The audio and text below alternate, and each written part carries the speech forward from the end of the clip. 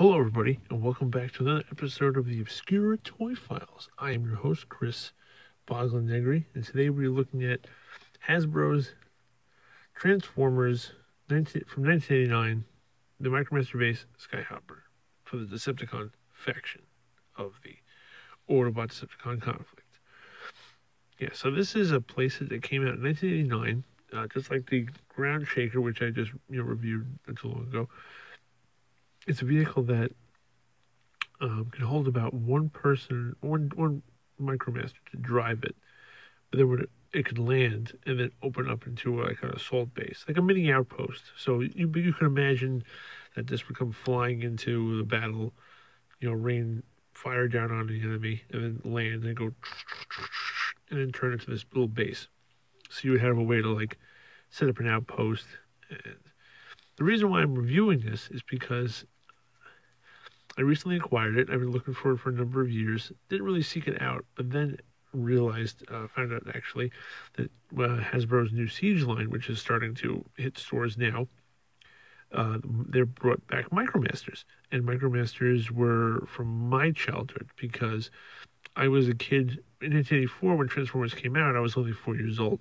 So by the time Micromasters happened in 1989, I was already 9 years old and I knew more of what was going on. So most of my collection that I had, or had some sort of conscious decision in what I would purchase or get, was from the later era, from I'd say 1988 until 1990 when the line ended. This is a very nice base. It's a very nice vehicle. Plastic feels good on it, and I actually managed to get it in the box. It's not new in the box, but it did come in it. Now, much like the Skyhopper, much like the Groundshaker that I reviewed the other day, this one has a price sticker on it too. This is from some, it says $14.99. The other one was $12.99 at Toys R Us, so I imagine that the regular MSRP for this item was about $12.99.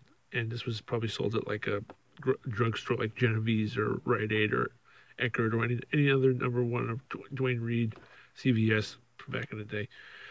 Now, this box is just like the one for the Autobots, but instead of it being red, white, and blue, it's purple, white, and blue for the the faction logo and for the Transformers words itself. Now it's actually makes note, includes detachable weapons and accessories. Weapons do not shoot, so you know. This is ages 5 and up. This is the old Hasbro logo. It's always fun to see. And you get an example of what the base looks like, or ship rather, helicopter is it in base mode. And you have the whole thing where it says more, much more than meets the eye. And the purple, white, and blue looks good, and the purple and silver look good, and the green. It's a cool look, but it wasn't the same grid pattern that they had like in 1987. Once I think they hit 1988, they started to phase out that grid look. They might have had it on some of the packaging. I'm not 100% sure. But I know by 1989, when this started to come out, the grid was gone and they were doing this line thing where it fades over. It's a cool look. It is eye-catching. I noticed it in the store and I was like, I know what that is. They originally had sold it for more money, but I got $50. I actually purchased this from the people over at Time Warp in the Sunvet Mall next to Emerald City. They're located in the Sunvet Mall, which is between Sunrise and Veterans Highway in the town of Holbrook. The people who this is from I think the guy Steve is the one who owned this. It was his piece, and I bought it for $50. So it was worth it. It was in really good shape. It came with all the parts except for this ramp in the front, and then the Micromaster itself, which didn't bother me because I wasn't going to use it for these Micromasters anyway. So getting it in the condition I did was really cool. So let's take a look at the box a bit. On the top here, you can see a vehicle transforms to base and back again. And it says start, and then it shows you change, and it shows you in transit, actually transforming, and then it shows you the finish. That's something they used to do on the tops of all the boxes from back in the day. So that's a very throwback thing. Sorry, a little too close. I don't have a lot of room. So that's the side of the box. And here's the back of the box, where you get a battle scene. Now this is the same scene you saw on the Groundshaker, but now it's just on the back of this box. And there's supposed to be Skyhopper, but I don't think his colors are the same. This actually looks like the one. It looks like the artwork that was taken from the back of the Decepticon Patrol. And it says, watching this Autobot defense base disintegrate would be an exhilarating sight to see. Maybe they will teach those Autobots to try and stop us from seizing control of the Earth. Whoa. Those Decepticons sure are nasty. Or at least we're back then. It's not nasty now. We'll be kidding. Okay, so that's the back. Let's look at the tech specs really quick. Zoom in on it. His name is Skyhopper. His function is Aerial Assault Commander. His quote is, the bigger the boom, the better I like it. He likes to watch things explode, especially enjoys firing his helicopter's sonic cannon and anything associated with the Autobots. Transforms the copter into a battle base to use its powerful molecular disruptor gun to alter the Autobots' mechanical circuitry. Ooh. Other Decepticons suspect all the explosions have rattled his brain circuits once too often. Now, you know, they had enough room for another, like, 2 lines or so. I would have liked them to flesh out, not even his character, just what the vehicle does, because these bases, they talk very briefly about the person who's driving it and more about the vehicle, which is fine with me. So these tech specs, I think, are a combination of his and the vehicles, because he has strength of 6, intelligence of 4, so he's not a very smart commander. His speed is 7, his endurance is 6, his rank is 6, so he's a low-ranking commander.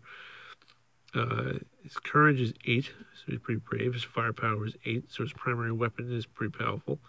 And his skill is 9, so he's really good at being an aerial assault commander. This was made, it was probably made in 1988. You might have started seeing them in late 1988 and more in 1989. And then, of course, we have 2 robot points. We can save those. We have 4 robot points on what we can get. Probably nothing, because the promotions are all gone. It's been decades. So with that, the bottom of the box, the bottom of the box is just this too. I didn't show this before. It just shows you what it includes, which is helpful. But it doesn't actually tell you all the, actually does say, includes Skyhopper helicopter vehicle, Skyhopper Micromaster jet, 3 guns, 3 rams, helicopter blade, instructions, and a label sheet. So that's good to know. So we're going to open this up on this side and pull out the Skyhopper's accessory bag, his propeller blade, and the actual helicopter itself. I take this box and put it away. So there we go. Let's go deck it out with all its stuff. Get a bit more zoom on him.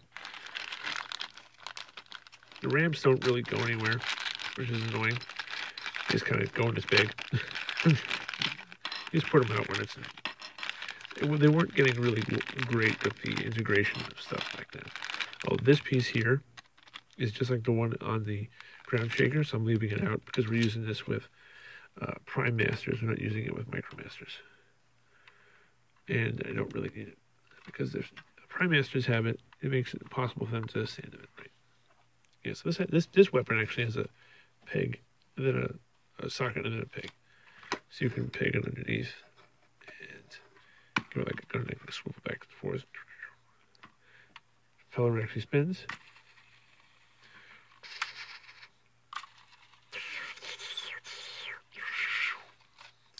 It's pretty cool. Now, who are we going to put in it? Well, we have some people right over here. We have from Transformers Siege, we have Blowpipe. We have from Power of the Primes, we have Submarauder. We have Skullgrin. Octopunch.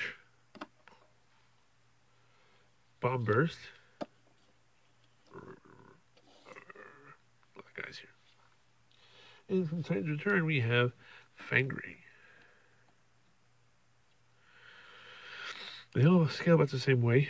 Octopunch fits in here pretty good. You know, if you take any of his stuff off. See if it fits in there. So Octopunch is good to drive it. Submarauder may be too tall. Yeah, his fin gets in the way. Skullgrin and Bomb Burst have to take their backpack weapons off, which are just not really do much anything anyway. But with those off, he's fine. I think this just barely clears his head. Bomb Burst, even with his blade off. He's starting to get off. Oh, get off. Come off. I don't want it on there. He fits in it nice, but actually, oh, Jesus. Bomb Burst was killed in battle today. Oh, Oh my god! Oh no! Yeah, because he just kind of, like, the propeller just dips, even when it's going straight, it hits his ears. So basically, he wouldn't really go in there, although he could. Yeah, no, not really. Okay, so they can't go in there. They have to go over there. But I know blowpipe can fit because at least he can sit down. But he fits anyway. We don't have it to sit down, so that's good to know. So he's good. Okay, so we have that over there. Now we're going to transform Skyhopper into its base mode. So we're going to take off these missile pods, which also double as like wings. Take off this front gun. Take off this rotor. And then the whole thing kind of just folds out. Like you open this here, and then you have like either missiles or guns. They don't tell you what it is, but you can imagine they're guns. They're generic enough. And then you just take this and split it. Let's go there. 2 purple ramp extensions come out. They just sit there like that because you need to take these ramp pieces and you attach those to the base. It would have been cool if they could have folded up in it, but there's not enough room. So they go like that. It's going to get pretty big pretty quick. It folds up a lot. It folds out a lot more than the Groundshaker does, that's for sure. And then you got this. And you then hold it here. And then like just push it up. It's going to feel like it doesn't break it, but it has like a nice tight click. You do that, take these panels here, fold these out. They pop it like that. Then you just rotate this. It's not like a ratchet almost. It goes, and then it locks in place. And this stays here. It's on a rotating peg, so you can kind of do that. And then what you're supposed to do according to the instructions is you just take this propeller and you peg it into the socket on the back, which I can't see. There we go. You just peg that there. That's it. Then you can also put, if you wanted to use this, you can put it here so that you can have like a commanding guy giving orders and stuff. And then that's the Skyhopper in base mode. And what you do then is you just take all these other armaments and you just like put them where you want. You put the gun there. I'm not going to put the gun there. I usually put the missile pods. Wow, doesn't really hold them. You got to push them in a little bit. Like if you just do this and walk away, it's not going to do it. You got to push it in a little. Switch it there. Put this up here if you feel like it. Actually, it interferes with the radar dish. So you got to put it, I guess, here. That's good. And the other ramp would go here if we had it. Alright, but the cool part is, like I said, if you have some other characters, like Fangry here, who can turn into a gun, you can kind of fold him over like that. I don't know if he'll fit. Let's see. Not really. You fit there, not really. Oh, I know where he'll fit probably really well. We'll put this. We'll move this here. We'll put that there. And we'll stick Fangry right there. Boom. This looks funny because he's like looking at me. I'm shooting my feet at you. And we'll put this here.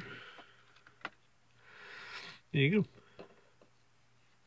And if you want to get extra crazy, you can go turn blowpipe into his weapon mode.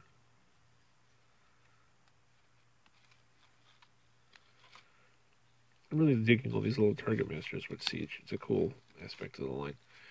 Now I have to find some of the deluxes. You can even take that and you can peg it in here and have like a double gun. It will fall off promptly. Sure, this you can even attach it to these. Can it go? No. Okay. We tried that. Can't say we didn't try. But this has a lot more. This has about 8 ports on it, which is more than the Groundshaker does. So you can have a lot more spots to put things. And you can have like Skullgrin hang out here, manning this missile launcher. You can have Octopunch manning blowpipe over there. Fangry's doing his thing back there. Put Bomb Burst up here. Then you can have and some Rotor's just hanging out doing nothing. You can have him tool wield Blades of Death. I stand here and be like, everyone's coming in here, I'm ripping them up. Yeah, so it works really well with the Pretenders. Like, I'm really happy that I discovered doing this. I just had I had seen this in the store and I bought it, and I'm really happy with it. Like, it's a cool purchase. I'm glad it came with the box, and just having it for the Pretenders alone makes it really useful. So I totally recommend it if you can get your hands on any of these old Micromaster sets, especially the bases and stuff. I mean, the next size up from this is the Decepticon Skystalker, which is like a space shuttle with a mini shuttle that turns into a base, and that's a pretty cool vehicle. And then the biggest one available was the was Countdown's like launch complex. I forget the actual name of it, but it's a rocket with a launch platform, and then it turns into opens up into like a base. It's a really cool set. I have to get it at some point. And they are apparently making Countdown again. He's going to be becoming available with the new Omega Supreme or Omega Sentinel Titan figure that's coming out later this year for Siege, or next year, I think, 2019. So he's supposed to come with Countdown as well. So totally, if you want to get Countdown's official base, you might want to go hunt down that playset before it becomes too popular. Yeah, but it works pretty well. Oh, and also a size comparison with the Deluxe Transformer. I didn't do this last time. I have Grotesque from the Titans Return line, wielding two lion-themed weapons. He's holding Lionizer as a sword, and has Sawback, aka Leon, as a shield, which I thought was a good combination. This is how a Deluxe looks like with, let's fly up in the air for a smidge. This is what a Deluxe looks like next to this thing. So, if this thing was here on the battlefield, and these guys were here, even though they're little, these blasted ramps run away. There we